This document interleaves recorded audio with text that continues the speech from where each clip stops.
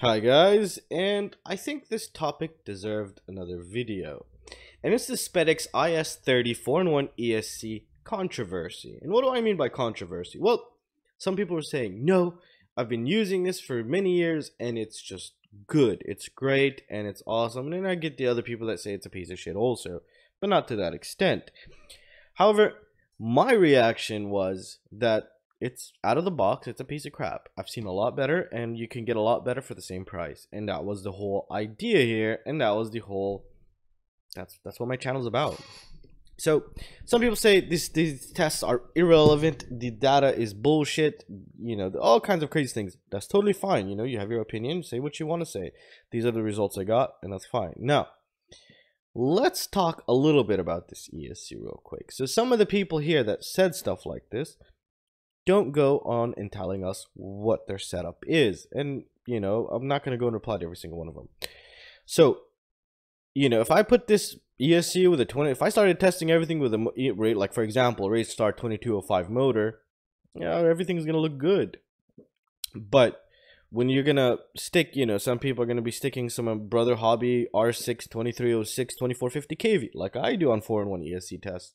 Emax 2306, Emax even the 2205 2600 kV. Those are pretty freaking massive, huge torque and very noisy magnets, or just very noisy motor. So I test for worst case scenario. That's one thing. You know, if I go ahead and stick this with a 1507 motor, it'd probably perform as good, almost as good as a Tico 32. Oh, and bringing up the Tico 32.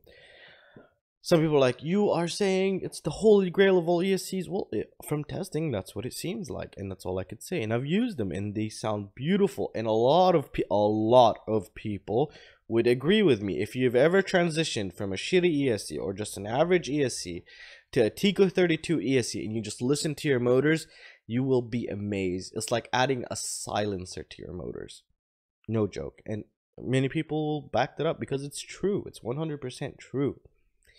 Now, some people say, well, some people connected those and they burnt right away. Well, have you seen how those people build quadcopters? I've seen my fair share of people, new people, that just don't have the experience to build one as clean just yet. They get a Tico 32, they bridge every single pad on the flight controller. What do you expect? I don't know, you tell me. Or they bridge all three motors together. And or maybe they didn't notice it, that one wire was sticking from a motor and touched the second phase, and next thing you know, that whole ESC and the motor burned, or one or the other burned. So there's many variables that go on into building a quadcopter and, you know, trying out components.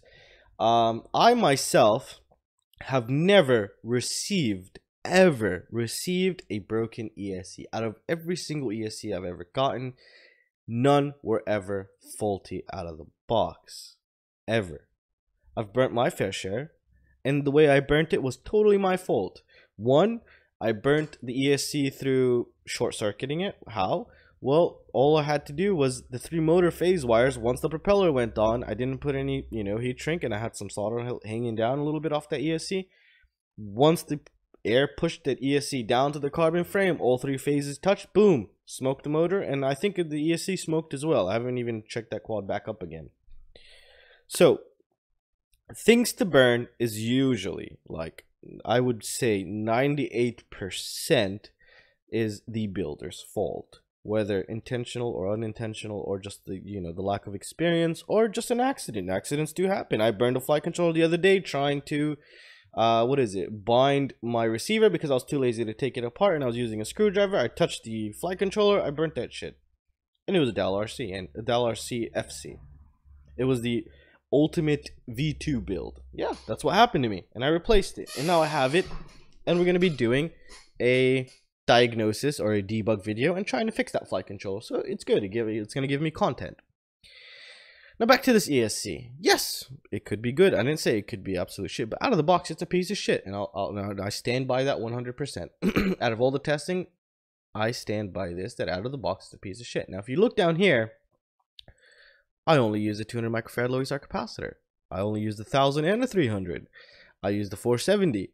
So these people did have some issues. And especially nowadays. Now, you know what? What I'm also going to do is I'm going to pick up another Spedix IS30 4in1 ESC. Okay, just to double check if maybe I got a crappy one. And what I'm also going to do is I'm going to take the exact setup with the Emax, not Emax, Brother Hobby 2306 R6 motors and the ESC, and I'm going to stick it on an old Maytech F405 with a super sensitive gyro and a 9-volt regulator on board. No capacitor. No low ESR capacitor. And I'm going to go fly it. And if I can't fly it, and if I even see noise through that 9-volt regulator that's on that board, then what can I say? I mean, there's only going to be two possibilities. Okay, one is you're using very smooth, weak motors. Maybe I highly doubt it, because he said he's a, some of the top pilots, and he's maybe a racer. I don't know. So maybe that's one thing. Another thing, maybe they're using just F3 flight controller, or this is very important, Spedix went cheap on some of the hardware, and I got like a V2 or a V3. Now I'll never know, because I don't have the older version, and I can't really zoom in and take a picture of the MOSFETs and test all the old capacitors, so I can't check that. But currently, if anyone were to purchase it like I did recently, this is what is to be expected throughout your system. And again, I might have a dud of an ESC, as he claimed here, and I will go ahead and pick up another one, and I will revisit this. Now, I really wanted to make this video because I think some people don't I'm pretty sure not everybody watches every video, and thus miss some information that I say in previous videos, and sometimes I forget to always say it in the upcoming videos, which is I test worst case scenarios. I use very noisy motors, and to give us a clear representation.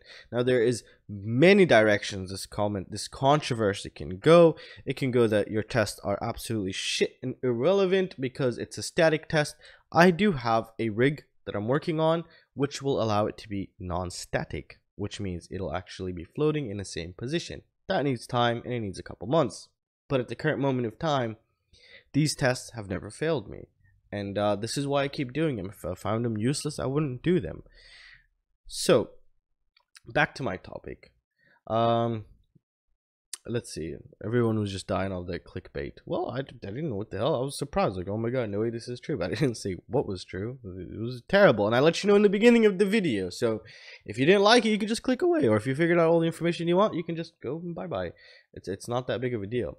Now, you know, I still believe, I'm not saying you can't fix this ESC. You could totally add shitload of capacitors, you'll be totally fine. Use low noise motors, you'll be totally fine.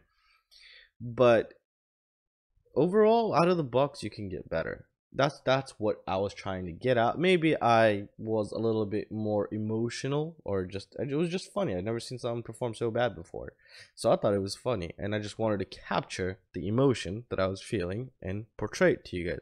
But some people got really butthurt, like really butthurt. This is not the first time. It happened to me with the Fat Shark HDOs. I lost a couple subscribers, also maybe like 50 subs that day, and you know, a week or 2 weeks later, all these issues started to come out with the Fat Shark. And now I don't hate Fat Shark. I love Fat Shark.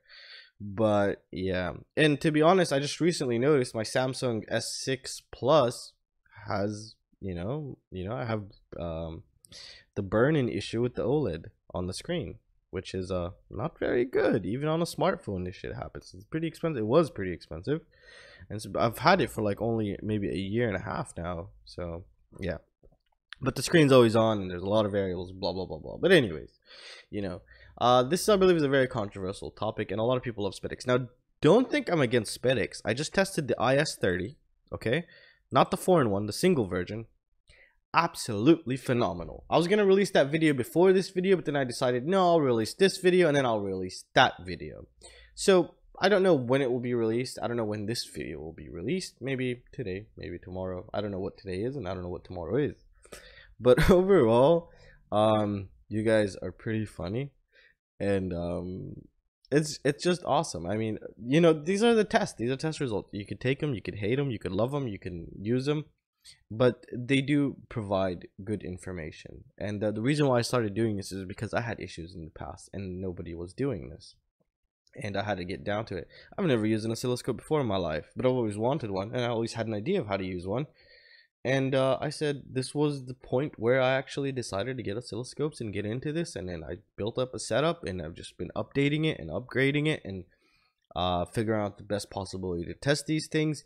And it does not give us the ultimate truth, but it gives us a very, very good educated guess on what to buy, and that's the whole idea.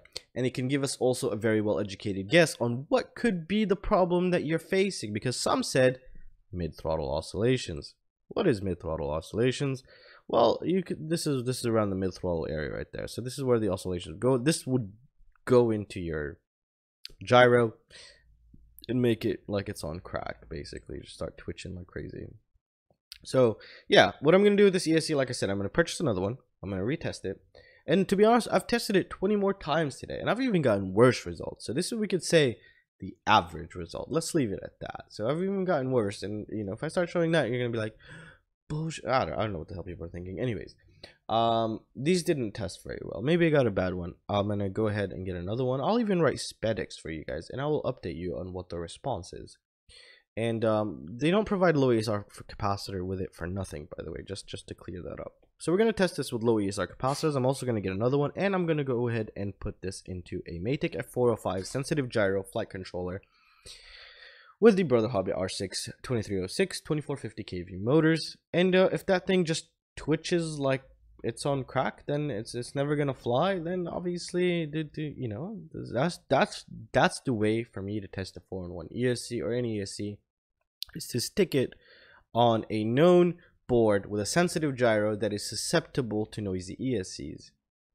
And if it keeps twitching, then obviously it's not very good, because I have built one with that board, believe it or not, with the Racer Star 35 amp Tattoo ESC. Now I know I'm gonna get a lot of shit for this, but I truly believe the Racer Star Tattoo 35 amp 4-in-1 ESC is better than this, because I stuck it with that Matic board.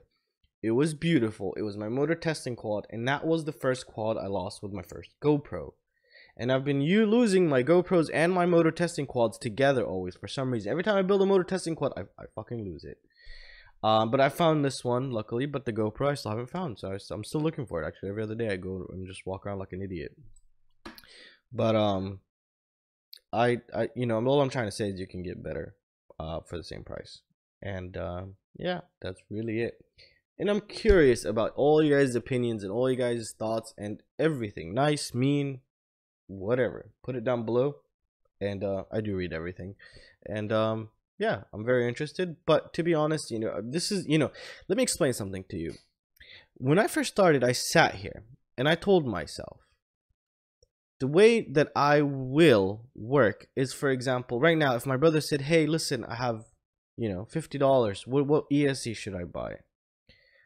You know, I'm not gonna go tell my brother to buy a piece of shit. I want, you know, because I want my brother to get, you know, what's really good, what he can get best for his money. And it's the same thing how I treat when I tell you guys. It's like I'm advising my brother or a family member or a very, very good friend, not someone that I don't give a shit about. I advise you from my current testing and what I've known over the past. I could make small mistakes here and there, but you know, everybody makes it. Joshua Bardwell makes it. UAV Future makes it.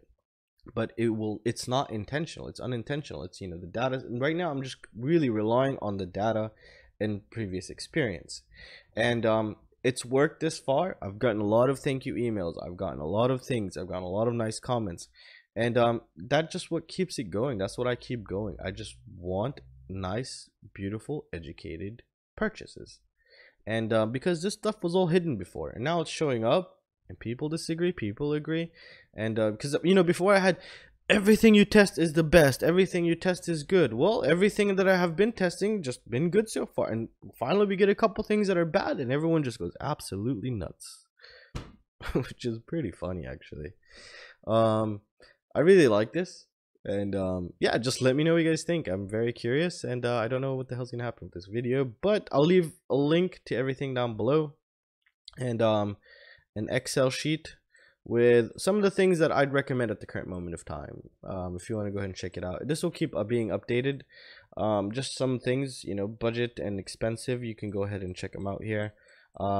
These I've done a lot of testing, except the SpeedDB right here. I still haven't done a lot of testing, but the board design looks very good. The components used on board is very nice. The price is very beautiful, and it has a lot of awesome features, and I've seen people already using them, so they look pretty good, especially the 9-volt regulator on board. That's just a beauty. It's an absolute beauty. And well, that's pretty much it, guys. So I really hope you guys enjoyed the video, and I will see you next time. See you guys. Take care.